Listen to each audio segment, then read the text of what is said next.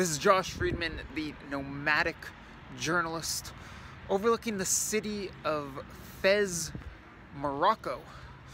From this vantage point, perched on a hilltop, which used to be home, from what I understand, to the Moroccan king, or a Moroccan king. Well, the city of Fez looks very spread out. It looks like a vast city that sprawls all across this region of northern Morocco. I'll give you some glimpse of that and of the view from up on this hill. However, if you venture down into the old Medina here, it's fairly well-known Medina. It's the biggest old city in Morocco, and I believe one of the biggest Medinas in the world. Well, there are very tight corridors, narrow streets, everything is very jam-packed. It doesn't feel like you're in a city with a bunch of sprawl, and it doesn't feel like you're in this vast urban area. Everything feels tight and cramped, and that's just a matter of different vantage points. And I'm going to tie this into journalism, because in journalism, at least in theory, or in my case in practice, I seek out different perspectives, different vantage points, sometimes physical vantage points. So, for instance, I've covered some mass protests, and based on the different angle you have, whether you're down below or perched above, like I've been perched above mass protests in Skopje, Macedonia. I've been down in the trenches as well, also in Romania. Well, anyway, if from different vantage points, different angles, there could be pictures that are totally different. You might estimate from one angle that there are 5,000 protesters. From another angle, you might estimate 50,000 or 500,000. This came up a year ago when Donald Trump was being inaugurated U.S. president.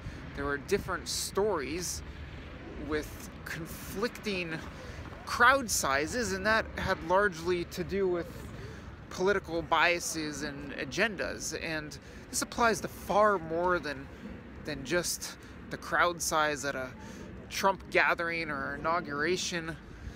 In pretty much every news story, there are all kinds of different angles and perspectives in which you can approach that story. Sometimes within a story, there are all kinds of different angles to a single paragraph or a single sentence, and many different journalists and their publications often get exposed as slanting in one direction or another because of their focus on a certain perspective or certain perspectives, and in turn they're ignoring other perspectives or other vantage points.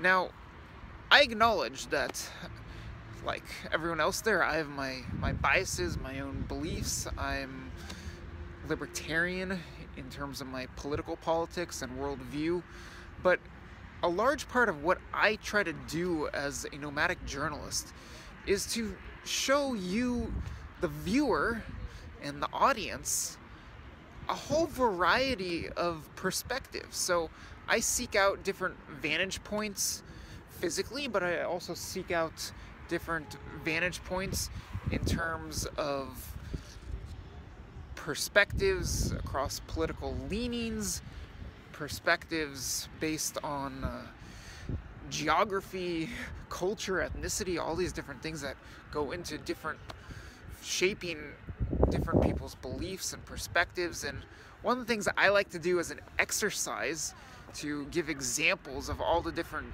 perspectives and vantage points that appear in the news, or to compare how different state news agencies cover certain stories. So, for instance, comparing how the BBC, which it's not entirely a state news agency, but you know, it's got government funding.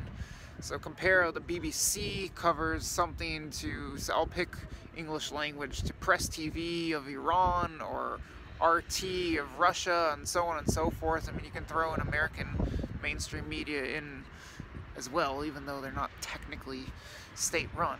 Nonetheless, you'll have one story about any issue and completely different coverage coming from completely different angles.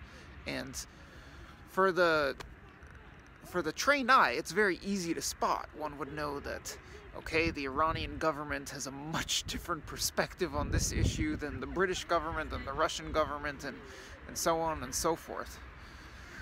Well, as a nomadic journalist, I love to share, regardless of whether I agree with them or not. I like to share what is the Iranian government slant on a certain issue. What is the Russian government slant on a certain issue?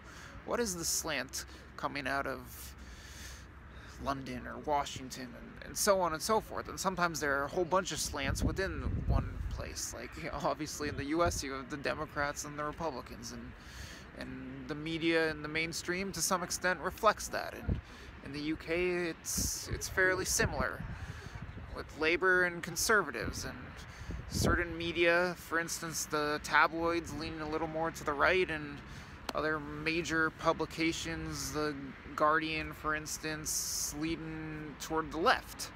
And I just think that there is value in sharing all these different perspectives and vantage points. Traditionally in journalism, you're taught to keep your own biases out of the story and to give these different perspectives and let the reader or the viewer decide for him or herself. And that's kind of going out the window nowadays with all the digital media that's out there and the rush to print and all these different phenomena.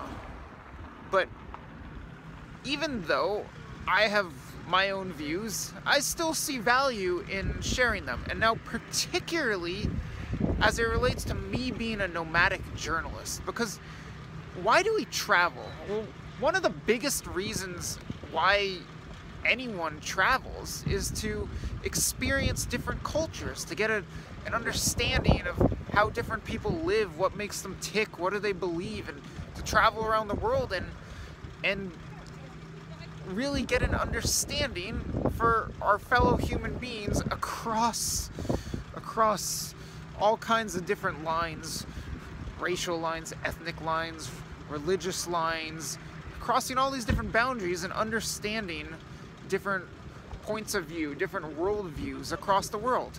And if I'm approaching journalism as a nomad, well then that's a big part of it. A big part of my reporting and my journalism is to share others' perspectives, to give you all kinds of different vantage points rather than just my own.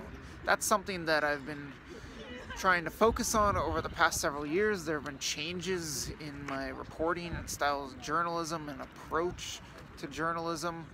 But as a nomadic journalist, I really want to give you a variety of vantage points, a variety of perspectives.